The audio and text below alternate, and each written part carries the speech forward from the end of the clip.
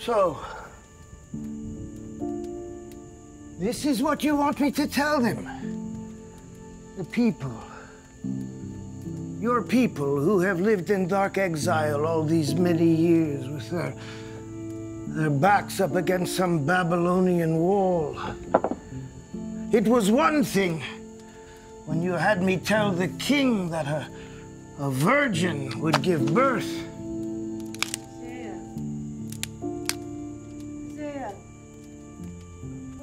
Go back to sleep, my dear. I'm talking to God. Is he listening? What do you mean, is he listening? Well, are you listening to him? You see what I mean, Lord? Even my own wife questions me. Now, you are God Almighty. You do what you want to do. But you want me to tell the people that Messiah is going to be just some plain fellow like one of us? That he's going to suffer? He's going to die? Why not Moses? To lead us out of exile? Or King David, the mighty warrior? Not some tiny little...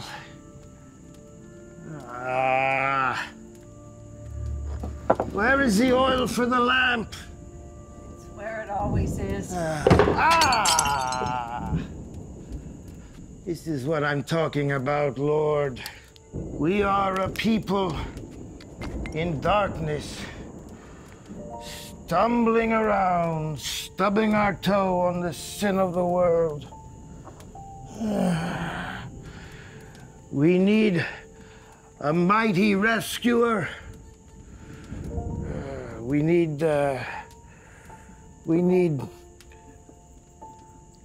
savior, not some tiny little...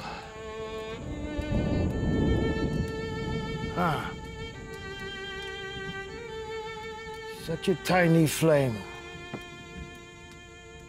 And the whole room is filled with light.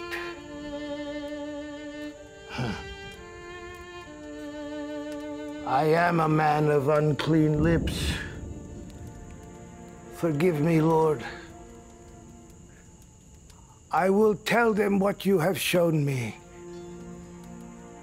even if I don't understand it.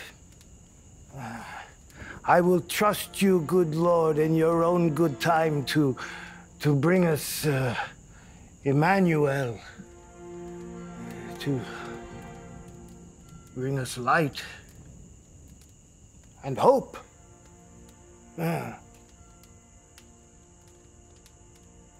Light and hope. I'm coming back to bed.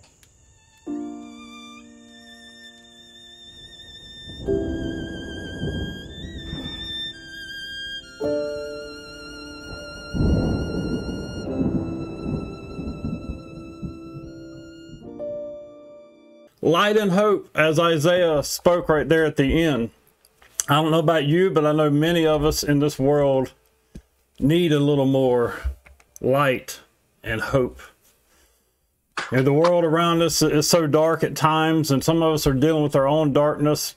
Many of us are fumbling around in the dark looking for hope in the wrong places. We're looking for it in other ways outside of what God's plan and what his idea of hope is for us. So like God was telling Isaiah, he had a plan. Isaiah was speaking for a people that were in the dark in the time. Israel had gone through many battles and many struggles. And during this time, it was almost like God was silent in many ways. Like you and I, sometimes we deal with that as well. We are seeking God and it seems like he's silent, not hearing us. And so I love Isaiah's wife where she says, is he listening? And then she questions the bigger question in, are you listening? Asking Isaiah, was he listening to God? How many of us go to God and we lay out all our own needs, and then we walk away never giving him time to respond. Or when he does respond and when he does say something to us, we don't want to hear it. We want to tell him how to do things our way. Too often we've already made up our minds what needs to be done or how it needs to be done, but then we may go to him and question, but when he gives us an answer that we don't want to accept, then we'll go about it our own way, or we'll ask him to do it our way. And Isaiah was told, Isaiah 7:14, he says, therefore the Lord himself will give you a sign. This was part of God's plan. Behold, the virgin shall conceive and bear a son, and he shall be called Emmanuel.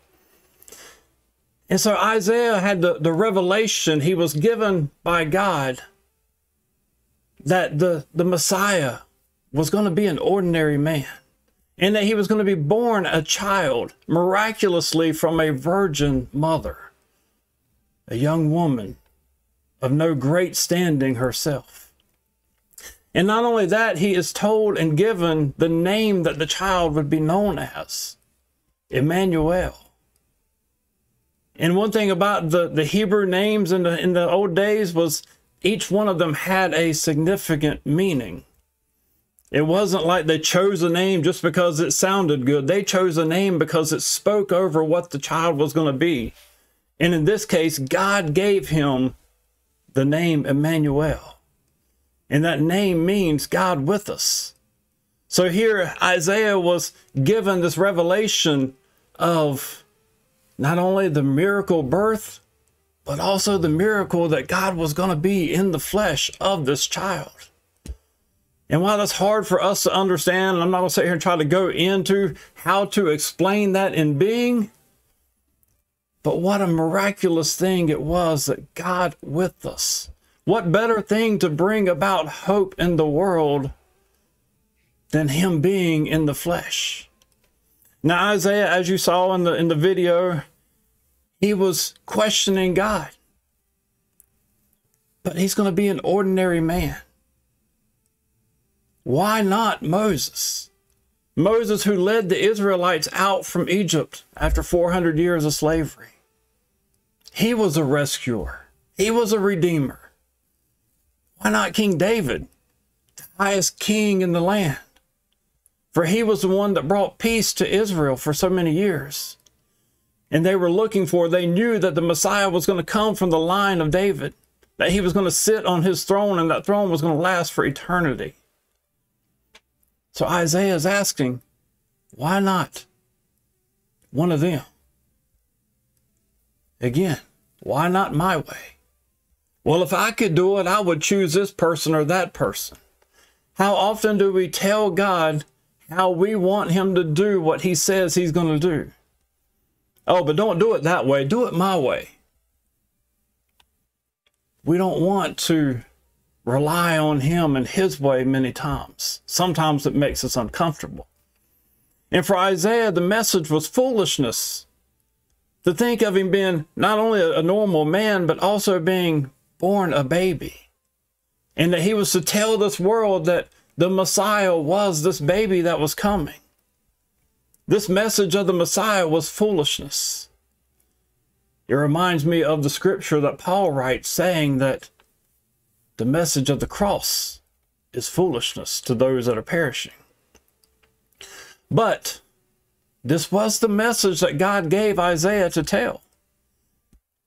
And Isaiah finally accepts it, and God tells him he is to be a voice crying out in the wilderness. Prepare the way. The king is coming. You see, this harkens back to a time when they actually did have people that would do this whenever a king was making his way into a city streets. There were people that would run before him. Prepare the way. The king is coming. This was Messiah. This was Isaiah's job. He was to prepare the way. He was to tell people that the Messiah was coming as a baby, as a human. God in the flesh. And then I love the picture of his little lamp going dark on him. Because like the Jews of Isaiah's day, again, we too live in times of darkness. And Isaiah is confronted with that as his light burns out. For many of us, that may be our personal darkness, be it depression, anxiety, sadness, sickness, health issues, mental health issues, work issues, provision, all kinds of things that can cause us to have this sense of darkness in our lives. And then if you turn on any news channel, what do you see? You see how dark and evil the world is outside of our homes, in our own communities, and across the sea and other nations. And we wonder, where is the hope? Where is the light? And so for us, just like the Jews of Isaiah's time, we need hope. We need a rescuer. We need a mighty rescuer. And we have that. His name is Emmanuel, but we call him Jesus. He is the Savior to come. He came to earth as a baby, a tiny flame to light the darkness of the world. And it's interesting, as I was sitting here preparing for this and thinking about Isaiah's picture of that small light and how it lit up the room around him. And then God brought to mind Jesus' own words. I am the light of the world. Whoever follows me will not walk in darkness, but will have the light of life.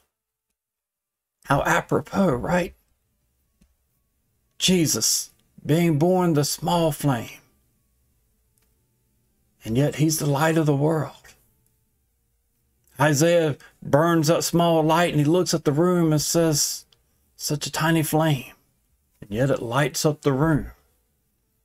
I'm here to tell you, such a tiny flame in the baby, and yet he lights up the world. Emmanuel brings both light and hope with him. And when we trust in him, when we believe in him, when we have placed all our faith in him, then we carry his light and his hope to the world and to those around us that are hurting, that are still in the dark.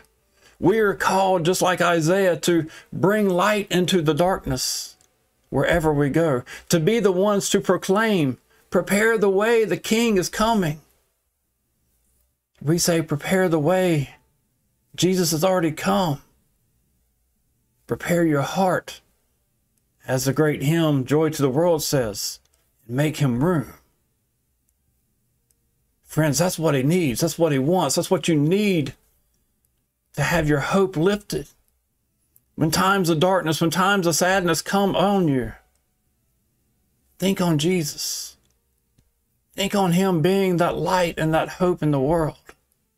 And let him be that light and that hope within your heart, within your world.